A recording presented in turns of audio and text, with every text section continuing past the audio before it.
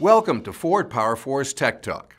In this series, we'll focus on tips to help you fix your Ford vehicle right the first time.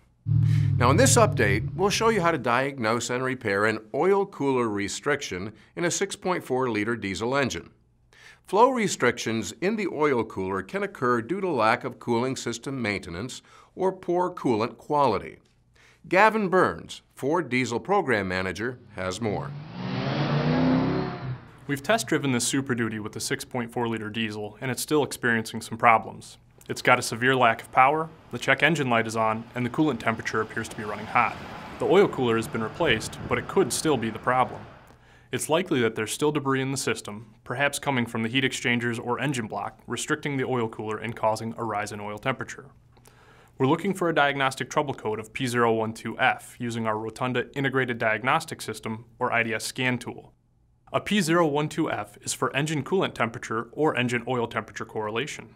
That diagnostic trouble code is commonly caused by rust, scale, slag, or other debris in the cooling system that has restricted coolant flow through the oil cooler. The next step is to perform a couple of inspections. First, let's check inside the engine block. Remove the block plug just above the starter.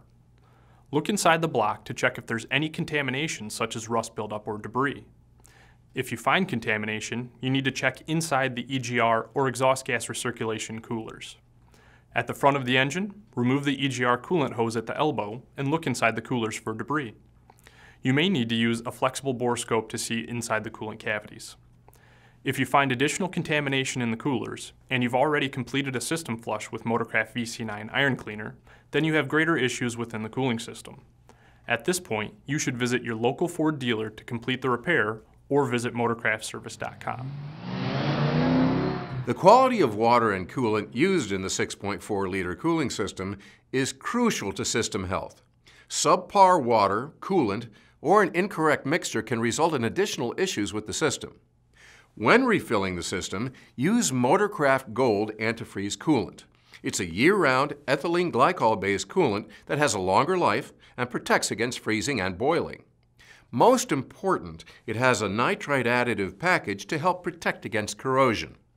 Not all coolants contain nitrite, and not having it in the cooling system can cause major corrosive damage.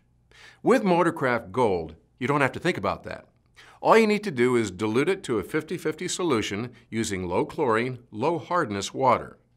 In fact, we recommend distilled or deionized water to provide maximum protection. Then you're ready to refill the cooling system and help protect it from future failure. And when you're choosing parts for all of your repairs, remember that Motorcraft parts feature a 2-year, unlimited mileage warranty. That's all for this post.